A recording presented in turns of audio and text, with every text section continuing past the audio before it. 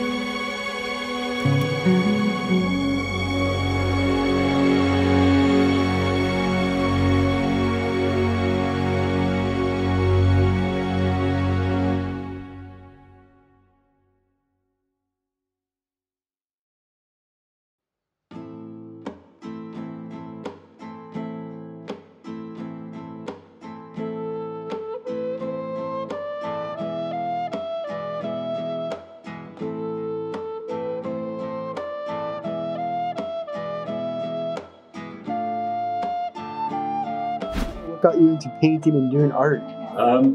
Basically, I wasn't any good at anything else. And throughout my school years, I was usually the best at drawing in class and the worst at everything else.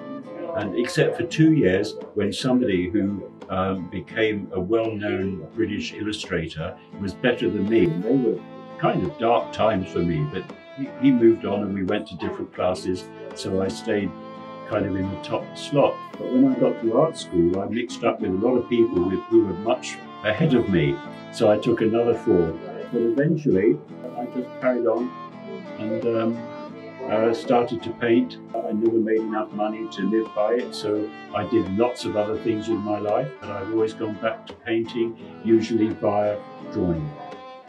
So I'm a great believer in being able to draw.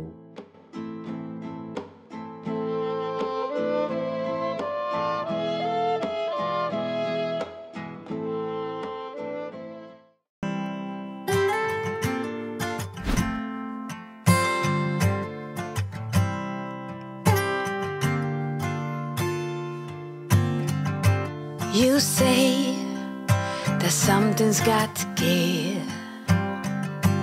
You say it's one way to live. Yet you sit and wait for better days. I think we must push through the gray. Hold me closer than the wind. Let me be the orchid. Have me every second, and we'll be the orchids. Oh, earth spins, seeds grow and people go. Yes, things end to start again. And we're not different, you and me.